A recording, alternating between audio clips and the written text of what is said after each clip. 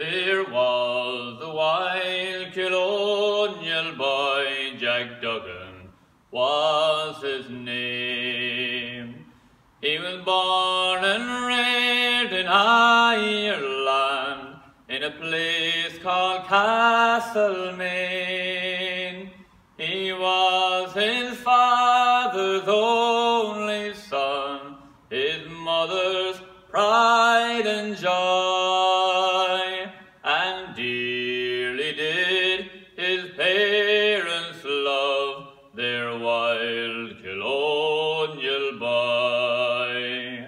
At the early age of 16 years, he left his native home, and to Australia's sunny shores he was inclined to roam. He robbed the rich, he helped the poor, he shot James McAvoy. A terror to Australia's shore was the wild colonial boy.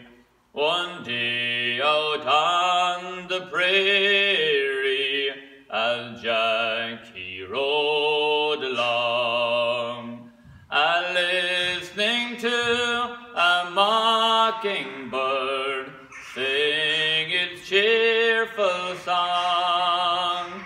Up stepped a band of troopers, Kelly Davis and Fitzroy.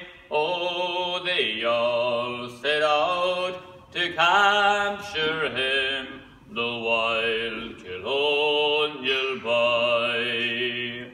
Surrender now, Jack Duggan, you see you're 3-1. Surrender in the King's high name, for you are a plundering son. Jack pulled 2 pistols from his belt and proudly waved them high. I'll fight, but not surrender, said the wild colonial boy. Jack fired a shot at Kelly, which brought him to the ground, and turning round to Davis, who received a fatal round. But a bullet pierced the fair young heart from the pistol of Fitzroy.